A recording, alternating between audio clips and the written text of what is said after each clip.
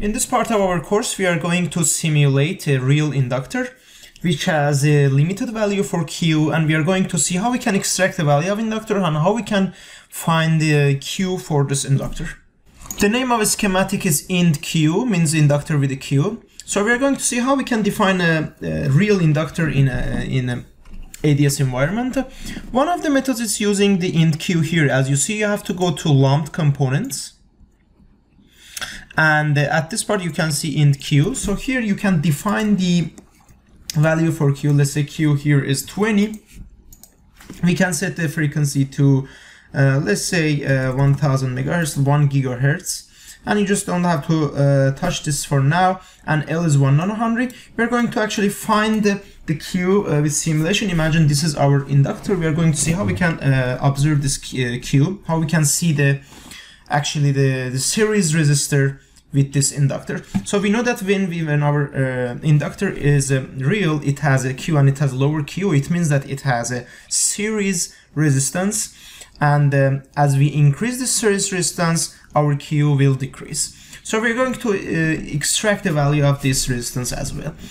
So we are going to simulation as parameter and use a normal term as we used previously. So here I'm going to connect this to my inductor, and this is going to be my ground. It's very simple. So here we are going to actually find the impedance for this. So and now we have to put this parameter here. So let's see from 0.1 gigahertz to 2 gigahertz will be enough for us with the steps of 0.1 gigahertz.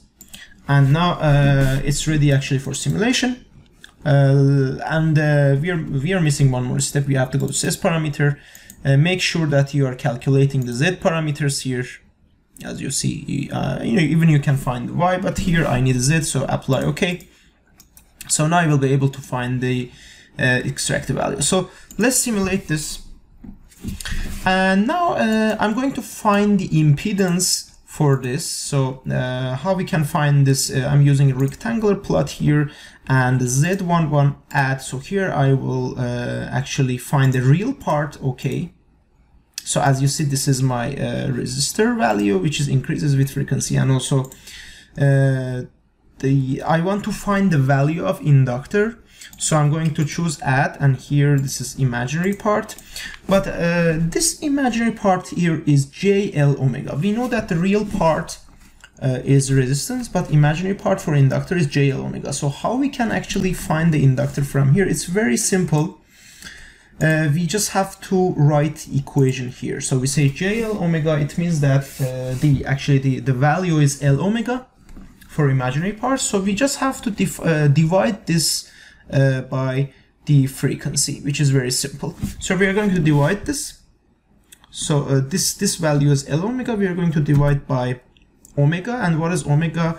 We can define the 2 pi frequency. So we say 2 times. I will define 3.1416 times frequency. So this is now the L omega over omega. This is our omega because it's 2pf, and this is going to be our inductance. So this is the inductance value, and this is like some variations here. It doesn't matter. Here you can also change this equation because we want to. Here we will get the value.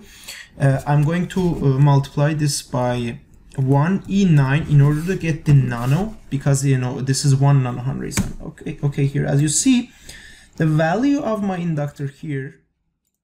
Welcome to RF209L, Keysight Advanced Design System ADS Basics and Applications course, where you will learn how to do simulations on RF circuits in order to become an experienced radio frequency design engineer and landing a job in companies like Apple, SpaceX, Qualcomm and Broadcom, and designing ICs going inside phones and laptops, or systems going into satellite and planes.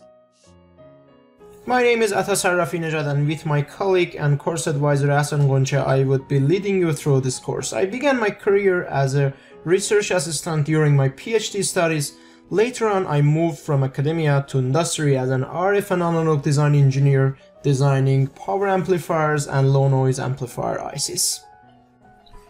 My course advisor Ahsan Ghonche has more than 5 years RF design and test experience in the industry, working at top semiconductor companies such as Broadcom and Qualcomm, designing RF filter and bringing up of modules going to Las's phones, laptops and other consumer electronics.